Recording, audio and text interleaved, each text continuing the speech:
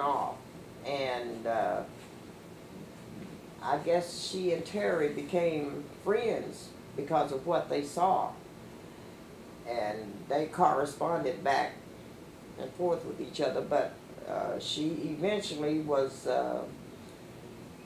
moved out of her home and her husband, and eventually ended up in Norman Mental Institution.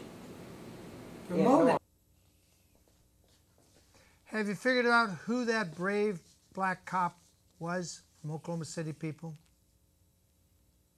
That was Terrence, or Terry Yeakey, the one cop who was photographed running in and out, saving his kids, as many as he could, while other people stood back, said, "Oh no, there's other bombs in the building." Really? They don't tell you that anymore, do you? They said Timothy McVeigh did it, one truck bomb. No, there were other bombs in there. Anyway, Joyce now has what I think will really tick off a lot of you fat porkers out there with the Obama health care plan. Read it to them, Joyce. Revisiting this health care bill. Read that section. For all you porkers out there. Section 3121, page 935, lines 1 through 2, state that the government will develop healthy people and national public health performance standards, which basically means that they will tell you what to eat, how to exercise, when to shower, shit, and shave. Lucky I you. don't believe she said it. But anyway, it's one of the 7 dirty words you can't say on television. Thank you, Joyce. Now, back to Sergeant Yeakey's mother, who I interviewed in Oklahoma City or a suburb nearby, a brave American cop, a hero who was murdered before he could be given his due credit. I'm William Wagener, and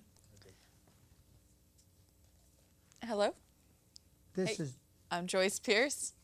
Saying thanks for being with us. Good night. Good night. See you next week, I hope. And he wrote this letter to her before she went to the institution? Oh, yes, yes. Now this copy was printed off from his computer?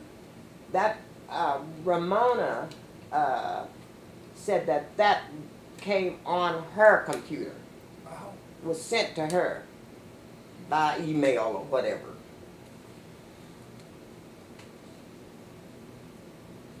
Do you believe this to be legitimate from your son?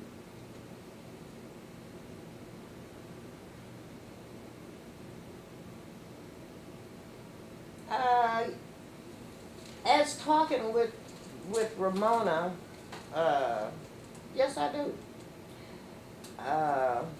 You do? Yeah, I do. Bring the camera. There's blood over here. Do you believe your son wrote that? Yes, I do. I do believe he had that contact with Ramona. Even before the letter came, she contacted me and sent me other things that had happened at the bombing. And she told me why they had become friends. I guess they knew each other before, but Ramona wouldn't have known Chaplain Poe's name, would she? I wouldn't think so. There's some details in here. They had talked before. Terry and Ramona. They had talked. What drove Ramona to the point where someone got her put away in a mental institution?